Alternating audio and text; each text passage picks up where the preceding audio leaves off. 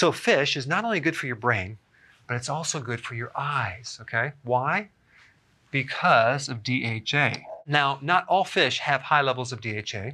I will explain which ones do, but DHA is an omega-3 fatty acid, and it's used as a primary structural component of the brain and the retina. Now, in the brain, it makes up the synapses, which is basically the connection between the nerve cells. Now, if you're low in DHA, it can affect many, many different things, but the two things that really stand out are a lowered cognitive function. So your memory, your focus, your concentration might be inhibited. Also, not having enough can greatly affect your mood, as in depression. And anytime you see DHA, you're also going to see the other fat called EPA. DHA is more for the structural part of the brain and the retina, which is an extension of the brain. And EPA works more on the function part. So what foods have the most DHA?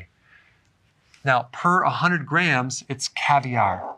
That has 3,400 milligrams per 100 grams. So caviar is number one. Number two, Atlantic mackerel at 1,400 milligrams. Then we have anchovies, 1,292. And then Atlantic salmon, 1,115 milligrams. Then we have herring, which is about 1,105. Chinook salmon, which is 944. Bluefin tuna, 890. Beef brain, right?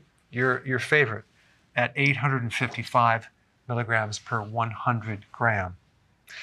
Now, if you're a vegan and you don't do this, you can do microalgae.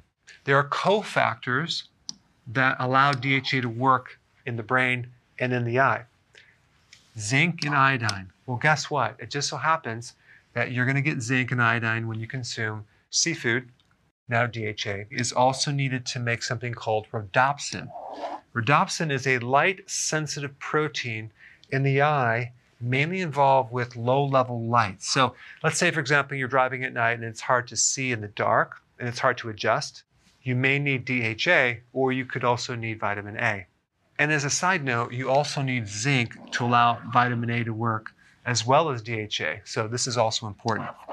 Anyway, thanks for watching, and definitely make note of some of these fish so you can start to add more DHA to your diet. Hey, if you're liking this content, please subscribe now, and I will actually keep you updated on future videos.